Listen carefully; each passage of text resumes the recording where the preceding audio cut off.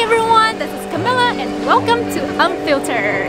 And today I'm going to hang out with my close friend Lilimar. And right now we're just waiting for her to come and we're gonna hang out. Let's go!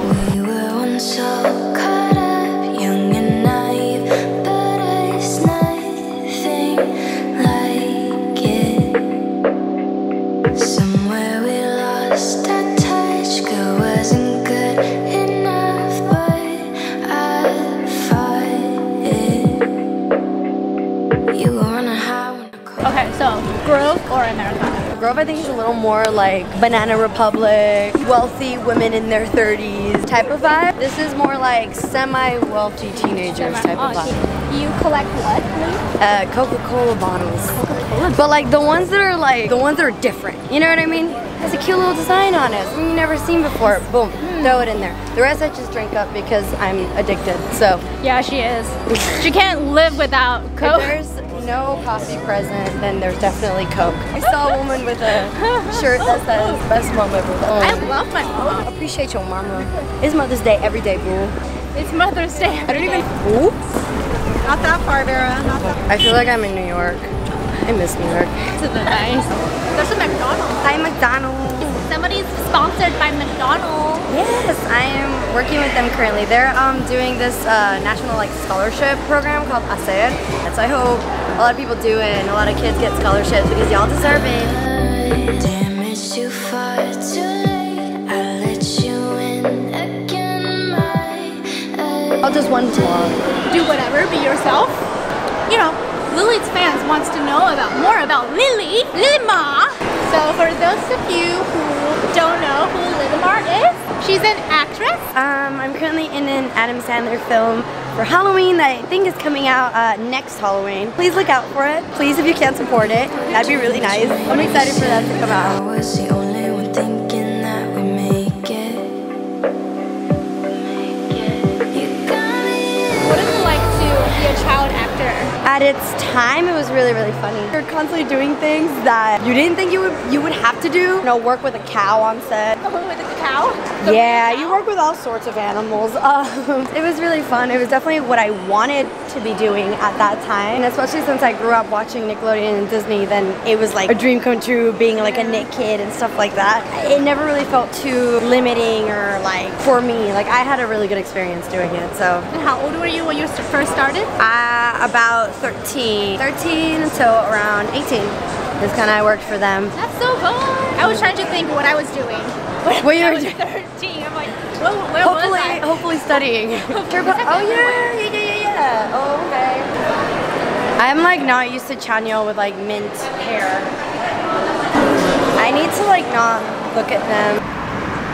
Boom. The heck? It's just that easy. Okay, Lily, what would you say to your younger self? I think my younger self was really, really happy. She was very, very confident. I wish when I was younger I could understand that more and how important it was. So I could thank my mom and my grandma, my dad a lot for that, for the confidence and the trust that they gave me, because I felt like I had a really, really happy childhood. So I definitely look back at my childhood and my younger self with a lot of like heartfelt sentiment, with a lot of happiness. People outside of the industry, they have a stereotypical idea about this industry. Oh, if she's an actress, she must be in a certain way, must be so rich, they can get whatever they want. I feel like a lot of people generalize the whole industry and they see one aspect of it and they feel like everybody's the same. What's actually going on? There's like the preconceived notion of like it's not just for actors or singers or anyone in the industry. I think it just goes more towards anyone who seems to look like they have a lavish lifestyle, and while they do have everything they want material wise, a lot of the times they just lack so much love and so much security with it, people around them and themselves. That's just really, really sad. The suicide rate, but wait, she had a perfect life or he had a perfect life. Or like, oh, they're in a bunch of movies and stuff like that, but then you see their day-to-day life and you're just like, you know, they really don't have any connection with their parents. They don't have friends that actually care about them.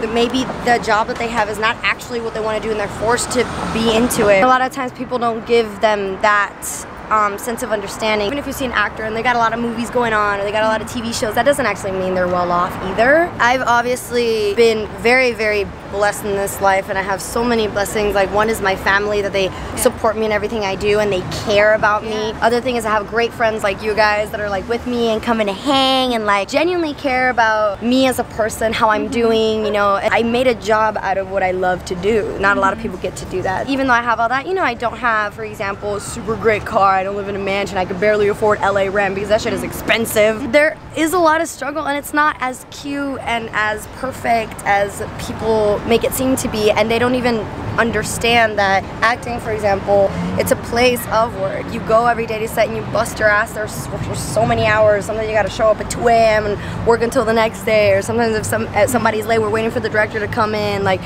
then sometimes you have to work with people that are not exactly the greatest, and you hate seeing them every day, but you have to deal with it.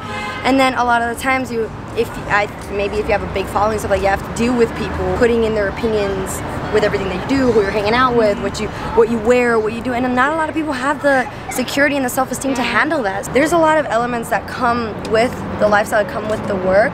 I think for me, I've been able to handle it just because I genuinely love it. But for other people, this industry eats you up. It's not for everyone. And I think more people need to try in a way to understand that. So what's one meaningful message that you want to deliver today to your audience? I think mainly self-esteem. I think everything that's literally wrong with the world and everything bad that we do literally just comes from insecurities and lack of self-esteem. The more we pay attention to loving ourselves, no matter how cliche that sounds, but it's true, to loving who we are, what we look like, what we do, and finding what we want to do in life, what makes us happy, what makes us feel passionate, what makes us want to actually get up every day in the morning.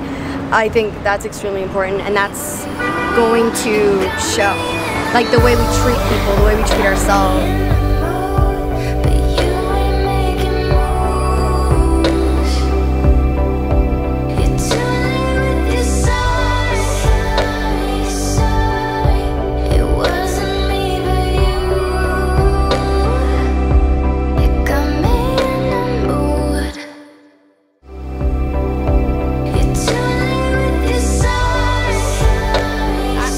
Inspired by her as a person, as a great friend, because she's so real. Just like what she said about loving yourself, I think it's so important because nowadays, you know, a lot of people are struggling with low self-esteem, and to be honest, I struggle with that all the time too. But just keep in mind that we are all human. We all feel a ton of feelings every day, but we have to embrace ourselves.